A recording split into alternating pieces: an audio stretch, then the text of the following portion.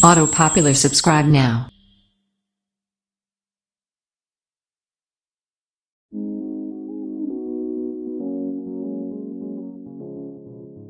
Welcome to Chanel Auto Popular.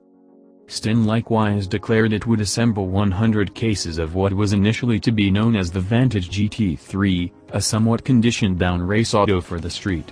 It makes utilization of carbon fiber all over, including the rooftop and hood, and is controlled by a needed form of the corporate V12 that makes 591 horsepower. Not long after the variation was uncovered, Porsche disagreed with the GT3 name, as it utilizes ASTON superior 911s. Thus ASTON consented to change the name to GT12 as a kind of perspective to the motor's chamber tally. The Vantage GT12 went discounted in 2015, yet not in the United States. The Vantage lineup changes little for 2016. Updates incorporate another touch interface for the inside stack, and additionally the option of a few new inside hues, another wheel plan, recently accessible Glencoe cowhide, and two new outside hues, cinnabar orange and ultramarine black.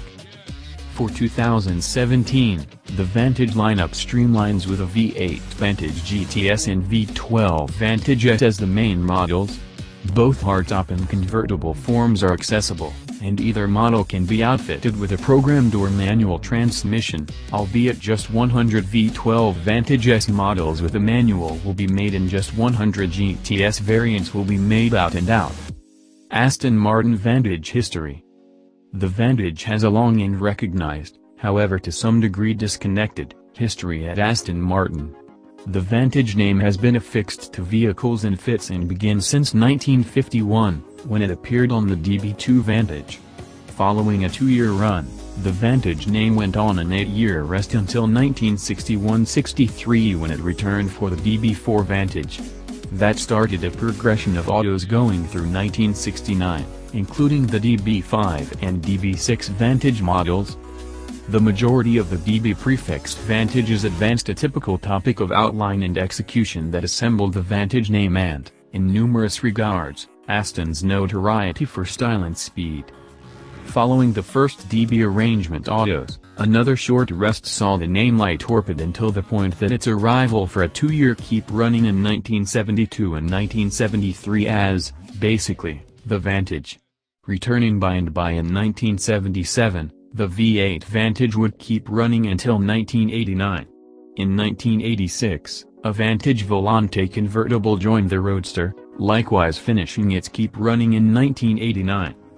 This second group, the V8 Vantages, took both the name and the Aston Martin mark in new ways, both elaborately and as far as execution. Very nearly a kind of lavish British muscle auto, the Vantages of this period were V8 controlled, as the name suggests, bigger, heavier autos that moved into the great visiting domain.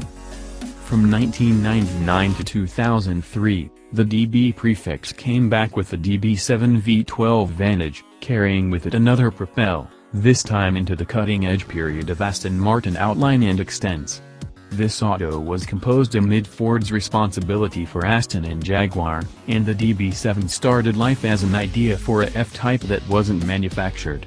In view of an adjusted Jaguar XJS stage, the 420 horsepower DB7 V12 Vantage, all things considered, figured out how to stake out its own particular region in the extraordinary games auto world.